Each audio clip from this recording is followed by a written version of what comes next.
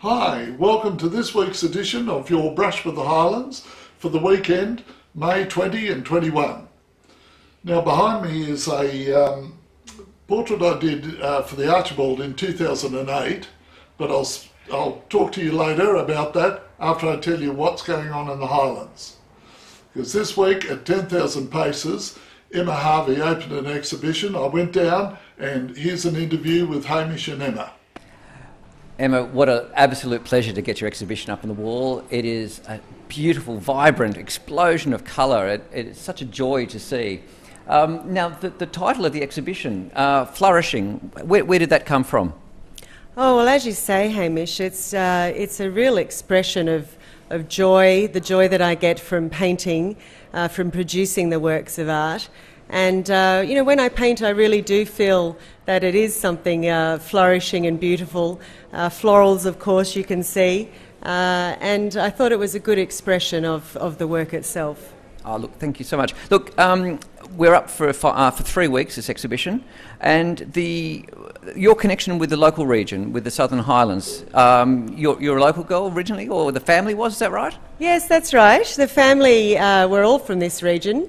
Both sets of grandparents grew up here, and my parents met here. We still have a lovely local connection, a small farm in Exeter, which the family gather at for functions. And I did actually produce a lot of the work there on the veranda. It was very peaceful and beautiful, and I find it a really wonderful place to paint. Oh, look, that's wonderful. Look, thank you so much. I'm looking forward to having the show up for 3 weeks in the exhibition at 10,000 Paces Gallery, and we look forward to hearing from you. We've also got an artist talk. All the information's on our Facebook page and at 10,000 Paces, and you can get all the information. Thank you so much. You're welcome. Thank you for having me.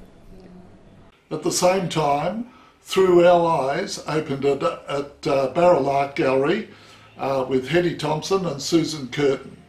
Here's the opening. Hi, I'm Hetty Thompson. And I'm Susan Curtin, and we're here at Barrel Art Gallery. And we're having our exhibition Through Our Eyes at the moment, which is running till Tuesday the 16th of May at 4 p.m. We'd love to see you here. All welcome.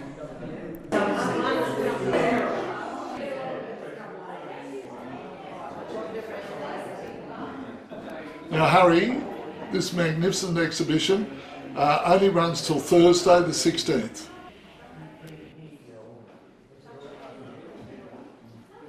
Then, still at Barrel Art Gallery, from May 18 to 23, a new exhibition called Light by local artists Anne Carney and Joan Blumenthal. This exhibition will officially open on May 20 at 2 p.m. with the artists. So come along. At Wombat Hollow, coming up this Saturday, there is a twilight concert called Monet, The Flowers of War, 1918. There is pre-dinner drinks at 6:30 and a supper at 8:30. So there is a cost of $95 per person, but here's what Michael Yabsley had to say about it. Have on Saturday week, which is the 20th of May, we have what I know will be a really beautiful concert, a chamber music concert, led by Jane Rutter, the internationally acclaimed flautist who spends probably most of her time overseas. But she's got a bit of a soft spot for Wombat Hollow, so she's making a return trip here.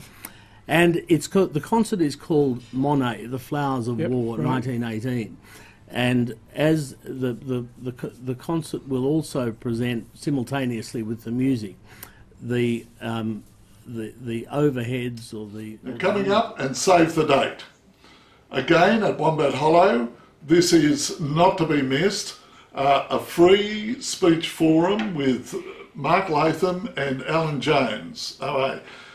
This is on Saturday, 28th of May, from 11 a.m. to 2 p.m. with a barbecue lunch in the grounds of Wombat Hollow. Now, well, that's my brush with the Highlands, but now back to this portrait, which I see there. I'll give you a good look at it. There it is there. It's of Richard Palfreyman, who I painted for the Archibald in 2008. He was a radio presenter on the ABC, a very close friend and colleague of Mark Colvin, who sadly passed away last week. But I painted Richard as a reflection in the water. He loved the water. He sailed and fished and everything like that when he was off air. And I wanted to keep that mystique of visual identity with the radio announcer, and hence I painted only the reflection in his water and upside down. I think when they judged it in the Archibald, they had it the other way and thought, what a strange portrait. But anyway, I enjoyed painting it and we had a lot of fun with it. Okay, now if you want to commission a portrait, there are my details there. Telephone 0408 216 578. And remember, whenever I've got brush on my, I've got paint on my brush, you're having a good day.